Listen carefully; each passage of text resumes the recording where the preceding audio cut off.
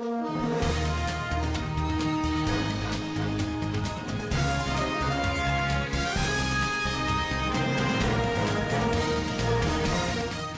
Zimbabwean Electoral Commission admits wrongdoing and annuls the 2023 election.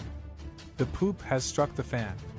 By Baba Jukwa viewpoint, the Southern African Development Community SADC Election Observation Commission has received an official apology from the Chibangirized Zimbabwe Electoral Commission ZEC, which also formally cancelled the 2023 election in Zimbabwe.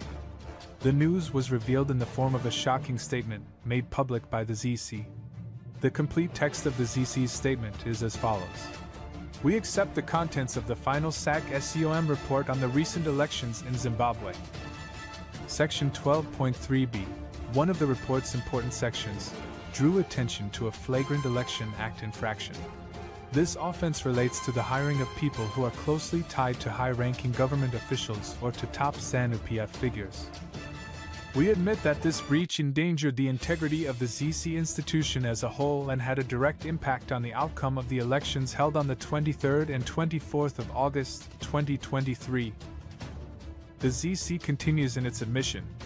The Zimbabwe Election Commission closed its statement by announcing the 2023 elections were invalid, which was an extraordinary move. The ZEC declared that the August 23rd and 24th elections were invalid and called for a new election to be held without ZEC participation. This surprising statement and choice have shocked Zimbabwe's political establishment and called into doubt the fairness and legitimacy of the election.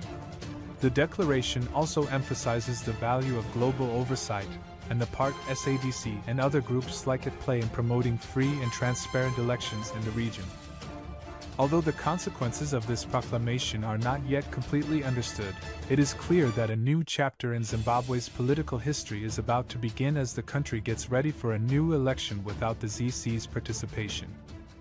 As the nation makes its way forward, this development will undoubtedly be widely watched by both domestic and foreign observers.